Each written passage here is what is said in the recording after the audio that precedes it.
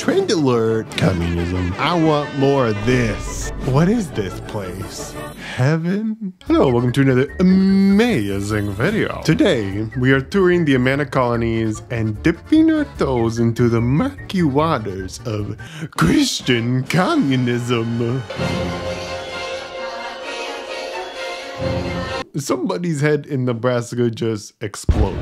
We'll get into it. The Amana Colonies are 7 adorably quaint little German villages smack dab in the middle of Iowa. They give a taste of a communal, rural, European lifestyle right here in the American heartland. Today, they're a tourist destination highlighting their communal history and heritage arts like carpentry, metalwork, and textile arts. This one's ticking all the boxes. Let's start where all videos should. The beginning. Why are these small German villages here in Iowa? Pause. If you're not into history stuff and you just want to get to the goofs and gaffs of the walking tour, go ahead and skip to here. And sure, if you just want to skip to the Christian communist part and just jump right to arguing in the comments, go ahead and skip to here. Let's begin. The beginning goes all the way back to 1714 in Germany. Oh yeah, wow, that's very cool. When a group of families started to become dissatisfied with the dogmatism in the Lutheran Church. There's too many dogs in this matism. It's too much with the rituals, with the going through the motions. They participated in the religious movement called Pietism, which emphasized personal experience of salvation, deeper personal connections with God, and all you can eat pie day. Because pie is delicious. Oh, no, it says, and ethical purity through holy living. I mean, we could also do pie day. Just saying. The group that would come to settle Amana called themselves the community of true inspirationalists. Not these fake inspirationalists you see all the time with the Lutheran, the Baptist. Don't even get me started on the Catholics. An interesting fact about the community is that they believe God still spoke through individuals as he did the prophets of the Bible, and would look to community members with the gift of inspiration. These individuals were called Werkzeug, which roughly translates to tool. Imagine you have the gift of speaking the word of God onto our earthly plane, and everybody's just like, what a friggin' tool. That's not the way they meant it, but I'm just saying. Radical pietists supported separation from the Lutheran Church, including taking their kids out of the public Lutheran schools and putting them into their own community-based schooling. Well, this sucks. This separation from the church resulted in persecution from the state, and the true inspirationalists decided they had to hightail it to America, land of tribal reservation property now for sale under the U.S. Indian Removal Program. Ooh. That's a big yuck. They set up shop in upstate New York near Buffalo and founded the Ebenezer Society with a constitution that ratified their communal way of living. Having lived in Chicago, I know what it feels like to be ratified.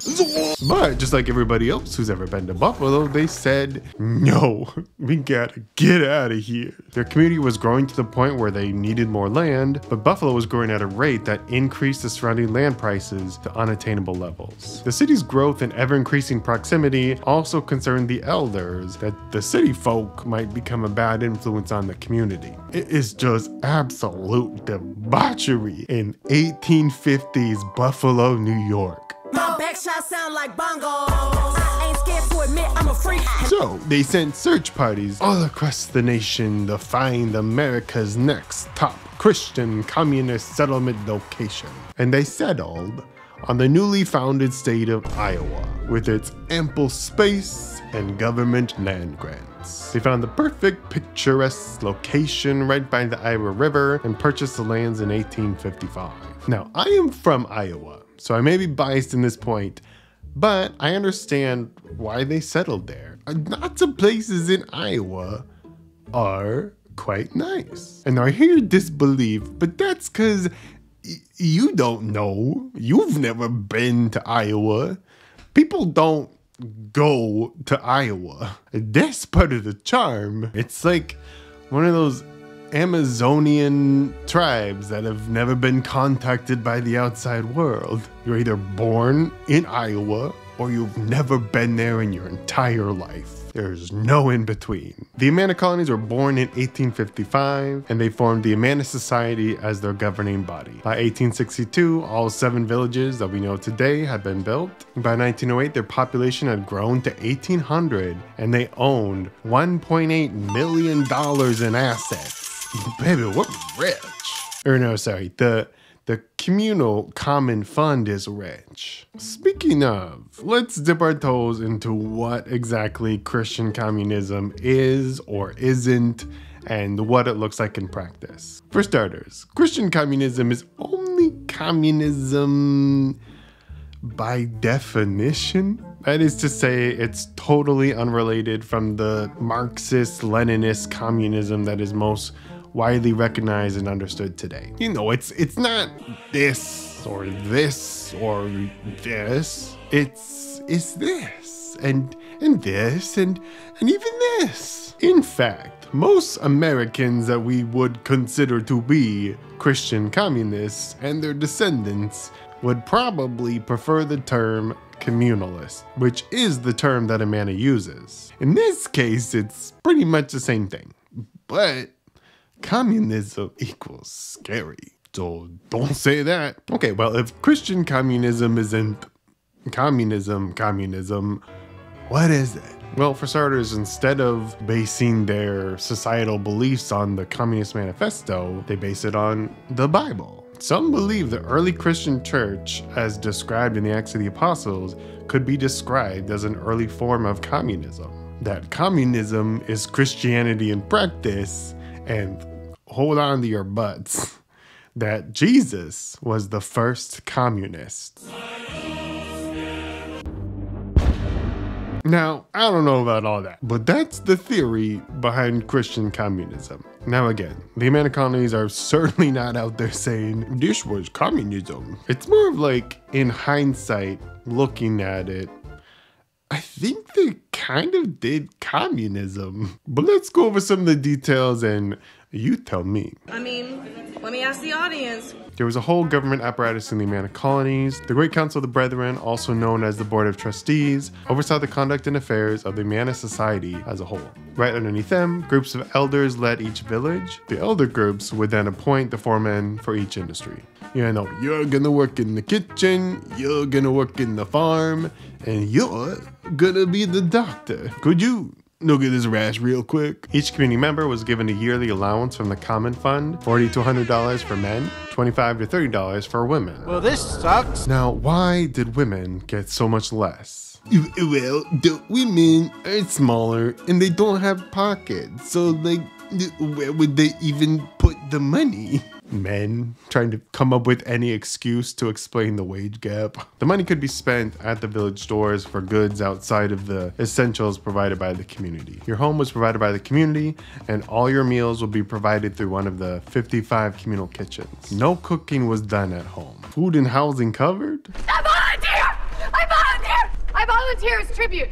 Each kitchen was run by a Küchenboss, or kitchen boss, and employed multiple community members. They served 30 to 45 people, all meals, all day, every day. In the communal kitchens, men and women sat separately, and meals were not social affairs, so they mostly just ate in silence. My people. Normalize, don't talk to me while I'm eating. I have food in my mouth. Don't talk to me. Your food is getting cold and you're spitting spinach on my face. Every able-bodied person would work to the best of their ability. Kids would even join in on the work. In addition to learning reading, writing, and math at school, they would also process seed corn and pick fruit. And I like this idea. Of course, this channel has historically been pro-child labor. It's my favorite fact to share. We're actually the #1 pro-child labor YouTube channel on the platform. Hello, let's celebrate that. You know, this idea of looking at school as a built-in factory of workers is good. Hey kids, welcome to iPhone class. Your homework is to manufacture 12,000 iPhones by the end of the week. To wrap up the Christian Communism section, no, the Amana Colonies don't call themselves Christian Communism, but I don't think just calling it communalism tells the whole story. When we start talking about the government structure, the common fund, the sort of from each according to his ability, to each according to his needs sort of sensibility, I mean, I was walking around the museum like, communism. This sounds like communism. This is what communism theoretically is supposed to be. But that's me looking back with the benefit of hindsight, comparing and contrasting different historical groups and actions. To the community of true inspirationalists, it was just life in the Amana Colonies. Great. What else is going on? Church, so much church. The church was run by the board of trustees. The service you attend and where you sit depended on your age and or status. You sort of get drafted on the different teams. Women and very young children sit in the back. Older children sit up front where they can be supervised. Men and women sit in separate sections, and older people and in-betweeners attended their own separate service. In-betweeners meaning people in their 30s and 40s is so melodramatic. I'm not middle-aged, I'm in the between. Okay, services were held 11, count them, 11 times a week. That's Wednesday, Saturday, twice on Sunday, and oh yeah, every night, New York's hottest club is Nakbet, parentheses, night prayer. Coming down to church every night for prayers and hymns. The community enjoyed almost a century of peace, prosperity, and harmony. Then, everything changed when the Fire Nation attacked. The fire destroyed the flour mill and badly damaged the woolen mill. Just in time for the Great Depression. Great Depression, hey, I call that a Tuesday night. At the same time, many community members were starting to seek the personal freedoms of life outside of a communal society. Communism. The Great Change happened in 1932 and dissolved the communal society into a non-profit Amana Church Society that carried on the religious traditions for the community, and a for-profit Amana Society that inherited the lands and economic assets of communal Amana. It carried on the communal industries, and communal members were given stocks in the company as well as jobs in the newly capitalist ventures. Oh, to experience capitalism for the very first time. It tastes so Good. If you've heard of Amana before, it was probably on a fridge or a dishwasher or a microwave. The Amana Corporation was founded not long after the Great Change and is still a well-known appliance manufacturer today. It was bought out and is now under the Whirlpool umbrella brands. In fact, if you have an appliance under the brand name Amana, Jenner, KitchenAid, Maytag, or Whirlpool, there's a chance it was made in a factory on the outskirts of a small rural German village in Amana, Iowa. That's pretty cool. All that said, the traditional industries do still exist, albeit in smaller operations, and you can visit, see, experience, and learn all about it, which is what we're about to do in the walking tour portion of this video. We are boots on the ground in the Amana Colonies.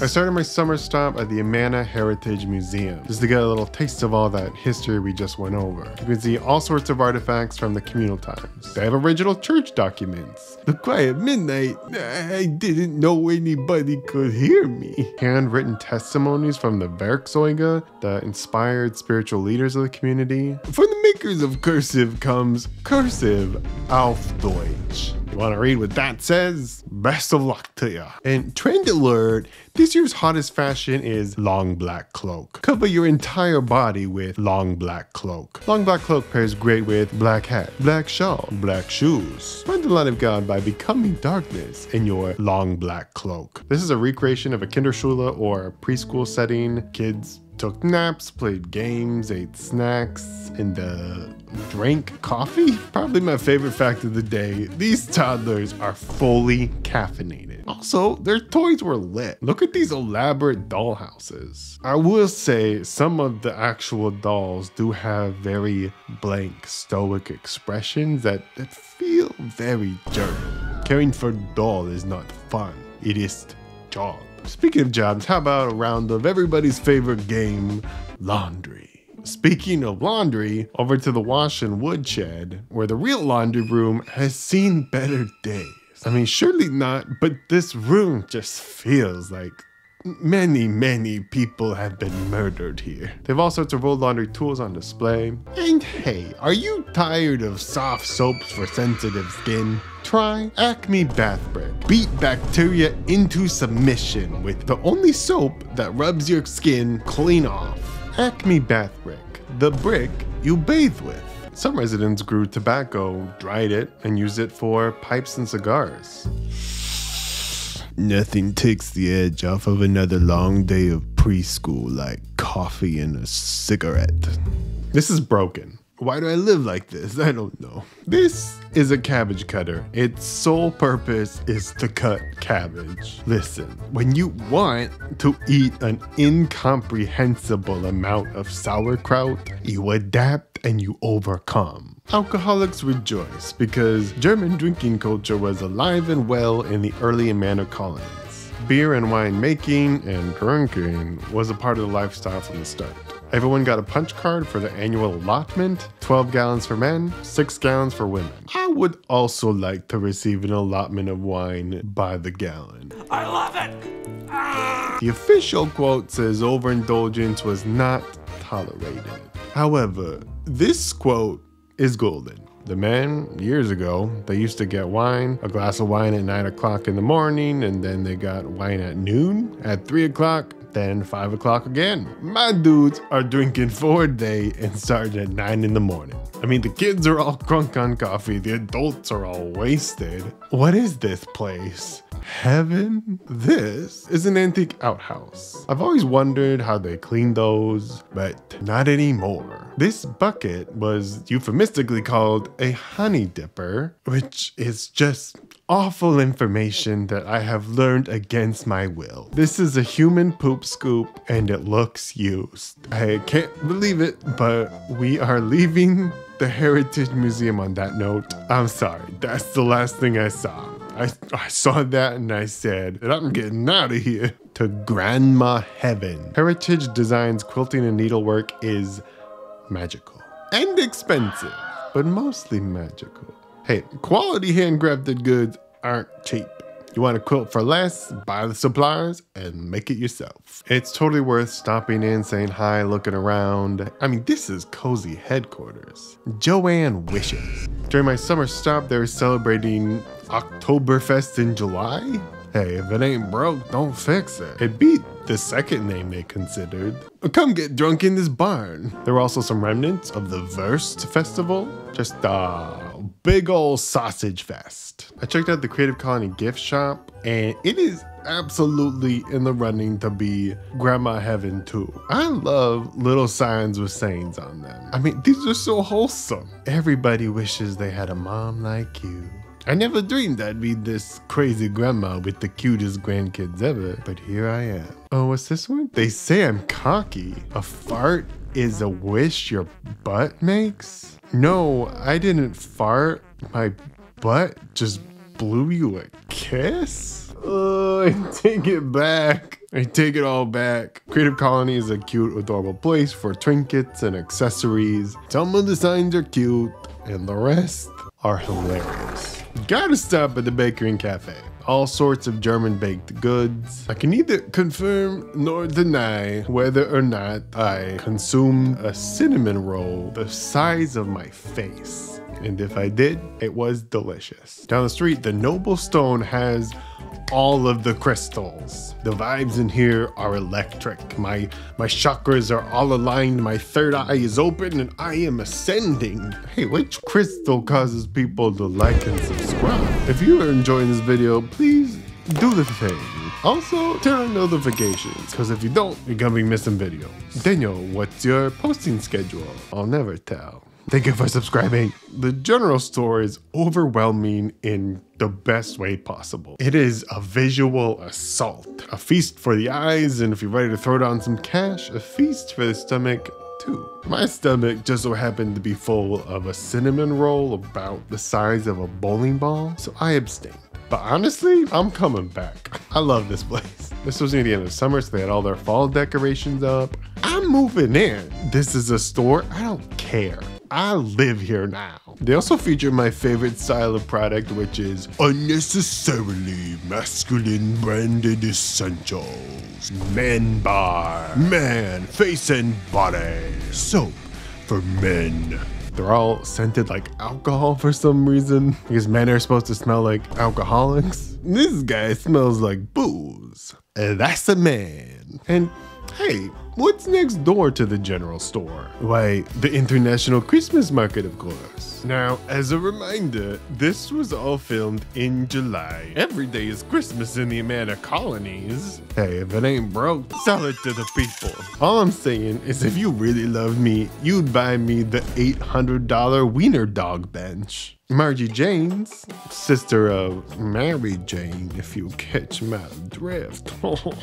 No, it's another cute shop with tchotchkes, accessories, trinkets, and the like. I do have one question though. Why is there a bike on the roof? Chaw, dude, I just forgot where the ground was, bruh. The Main Street has all sorts of restaurants and wineries. I gotta say, if you're trying to have a romantic al fresco dining night in Iowa, even in the just Midwest in general, this is kind of the spot. I believe in dreams and romance all over again. Even the newly built gas station looks like it's from the old German village. They're committed to preserving the history and the culture, and I respect that a lot. The Amana Woolen Mill is the only remaining textile mill in the state of Iowa and was one of the first industries formed by the community. They still weave textiles in their original 1855 building and sell them in an adorable gift shop. They got woven wares for all your woven needs. New best friend alert. That's my best friend. Look at this little guy. He's just a little guy.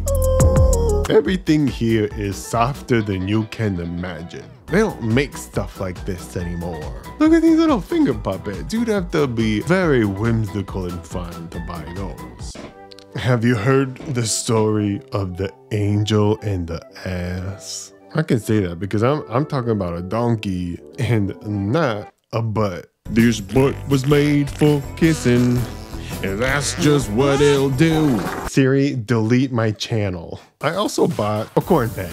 This is actually non-negotiable. If you go to Amana, you are legally required to purchase a corn pen. Yeah, they have plenty of fun and whimsical items in the Mercantile. Ever heard of dog beer? With flavors like crotch sniffing ale and mailman malt liquor. Most of them are meat flavored, and I'm sure dogs love them. But to me, I thought it tasted disgusting. Another very cool heritage industry you can check out is the Amana Furniture and Clock Shop. You can actually watch the craftspeople make their wares in one of their wood shops. And fun fact, Amana has the largest privately held timber holding in the state of Iowa. Local craftsmen use local wood to make products that they sell locally. It doesn't get more local than that.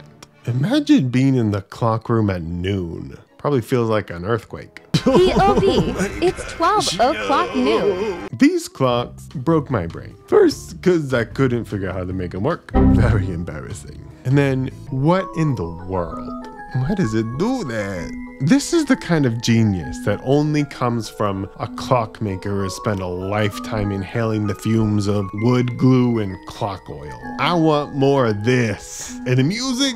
Straight bangers. I hear you all these modern clocks. Where are the classic old German style cuckoo clocks? They got them. Now this is whimsy.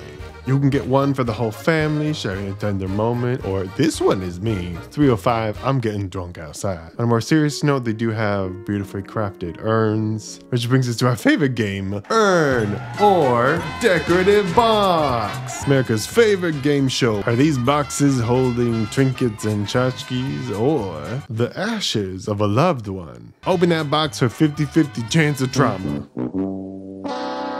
I'm happy to say I did make a friend on my last visit. This cat was very friendly, or just hungry, maybe a combination of the two. Regardless, we're now best friends. That's my best friend, to the end, me and you, ooh. Christmas? year-round. Oktoberfest, year-round. Historic church and communal kitchen, closed. Both were closed when I went through both times. I still stopped by the buildings just to check them out. You can barely see into the church, but with the magic of the internet and our imagination, we can take a peek inside. And you can really see one of the biggest reasons why the radical pietists separated from the Lutheran Church is because they wanted to do sideways church. We do things a little different here. This isn't your grandpa's church. We do it sideways, which honestly does make a lot of sense. Like, were the people in the back pews of the big cathedrals really hearing the sermon? I don't think so. Sideways church. Let's talk antiques. Amana's got them. I don't know what the record is for highest number of antique shops per capita, but Amana's gotta be on the list. I stopped in to Grapevine Antiques to get a taste. I have a theory. I think antiquers are just kleptomaniacs that go across the country stealing people's stuff. Exhibit A, a bucket of keys. Where did these come from if not your own pocket? Exhibit B, license plates? Are these from stolen cars? I'm gonna need somebody to run these numbers real quick. I think I just found a box of cold cases. Exhibit C, these aren't even old. These are just from down the street. Bold, brazen, thievery. Support your local antique store. Next to the antique store is the Amana Meat House and Smoke Shop. They've been handcrafting meat since 1855. Every meat you can imagine, every shape, every size, they got it all. The smoker's running just right in the middle of the shop. They've got a big operation. You can order online and they'll ship to all 50 states and Canada. Get your friends a meat box, and make sure you subscribe to Meat Monthly, the best meat-based magazine in the biz. It's just a catalog, but they know what they're doing with these photos. If I didn't have a cinnamon roll the size, weight, and circumference of a whole rotisserie chicken steaming in my stomach, I would have swallowed a whole 2-pound pack of beef sticks raw. So many things here are sold in very large quantities. I'm like, challenge accepted. You guys, our final stop of the video. Since my last visit was right before Christmas, I was able to visit the Tannenbaum Forest. They transformed the Fest Hall barn into this winter wonderland with a forest of Christmas trees. It's festive AF. Festive and fun.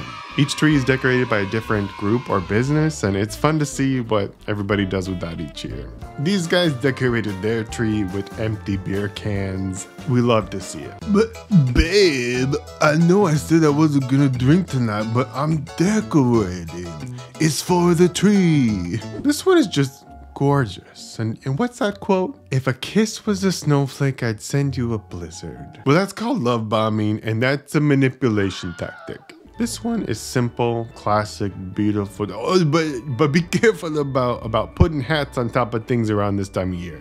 We saw what happened to Frosty. He needs some milk. I'm not here to cyberbully children, so middle schoolers, good job. This is my favorite tree, the Colican water tree. They just cut out pictures of their water heaters and filters and just put that on the tree as the ornaments. I love it. 100 out of 10. You win a gold star. This one is like fairy garden tree. It features an alternative take on the nativity story. Like, you know, what if Mary and Joseph were mermaids and Jesus was a lobster? Makes you think. The Safe Haven of Iowa County tree shows all sorts of animals in various states of distress. Dogs and cats stuck in a tree. These little cats down here, they're barely hanging on. And then, oh, this one is just heartbreaking. This little puppy on the tricycle is driving without a license and under the influence of alcohol. Sounds like this little guy needs to be rescued from himself.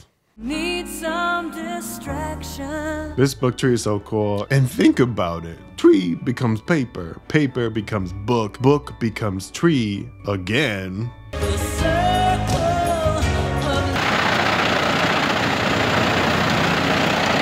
The Amana Colonies take you back to a simpler time, to a European farming village where your only daily concern was, when's my next glass of wine? Today, it's just the quaintest, coziest place I've ever been. If you like history, German culture, grandma stuff, the Amana Colonies are an absolute must visit. I saw everything in this video just by stopping through on a random day at a random time. If you plan out a trip, this isn't even the half of it. The fair warning, you just might leave wanting to join a Christian communist community. And I don't know if there's any good ones out there right now. Thank you for watching another amazing video.